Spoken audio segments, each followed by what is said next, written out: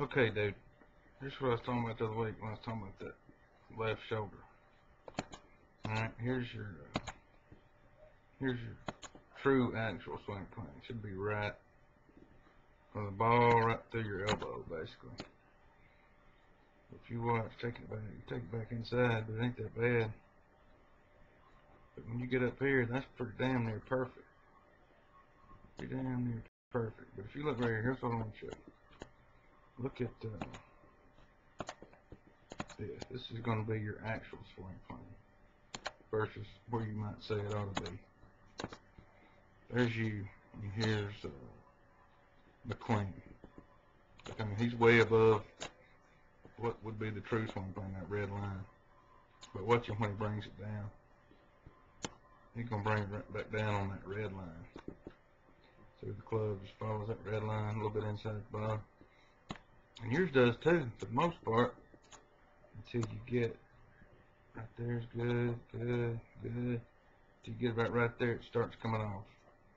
And then by the time you get down here, you're way inside right there.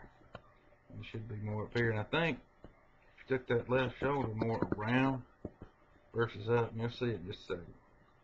You keep that club out here more. Now watch, when you finish up, this is the visual I was getting to. If you think about this, see how more up that's going? If you look where you finish, there's your finish point. Right in there somewhere. So you've gone from right here to way over here. When in theory your club should be back over here. Watch him. It's just, you see that line we made to start with, if I can get it there. See right there. There's that line. Now watch when he finishes. His club will end up right back on that line. See? Right there. Right back on it. If you think about getting that club back over here on your follow through, I think it might help some. Keeping that shoulder going around versus up. You probably started from all them red snappers you hit over your career. Just if you get that shoulder going up, it's hard to hit it left.